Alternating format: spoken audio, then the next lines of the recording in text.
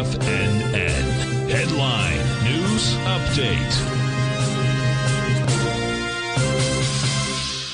Okay, folks, Larry Pesavento for TFNN. I want to start off today looking at the cash S&P's chart that I have focused here.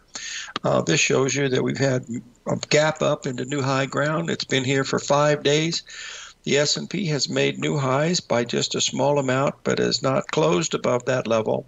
The NASDAQ has shattered this level and has gone above it and then has come back down below it a little bit.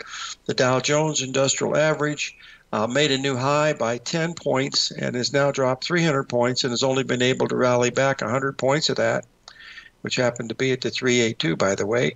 So this is showing a little bit of what we call bifurcation. It's old Basil Chapman said. Now, I don't look at all the different sectors, you know, the consumer specialty sectors. This was long before my time, folks. We had those ETFs, and I'm not a stock trader, never professed to be, but it's a bar chart, so that much I know about. If we just take a look at this chart right here, someone brought this to my attention, but we had a low back here on February 12th, Mr. Reagan's birthday. And if you put, President Reagan's birthday, and if you put the ABCD on this, it measured to 5227, okay, and that tells us that we are right above that level, or right just above that level right now. We're at 5229. So this may or may not be a high.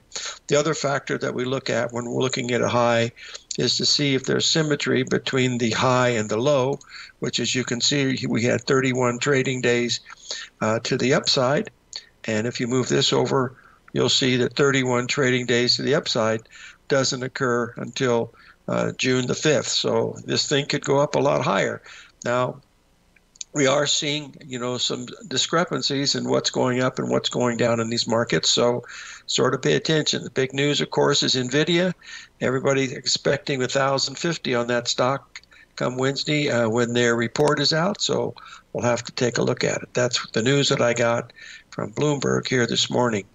Also, we're going to have a new guest tomorrow. Blair Whedon is a financial guy. He also understands GAN, and he also understands astrology. He's going to be our guest tomorrow at 1:30.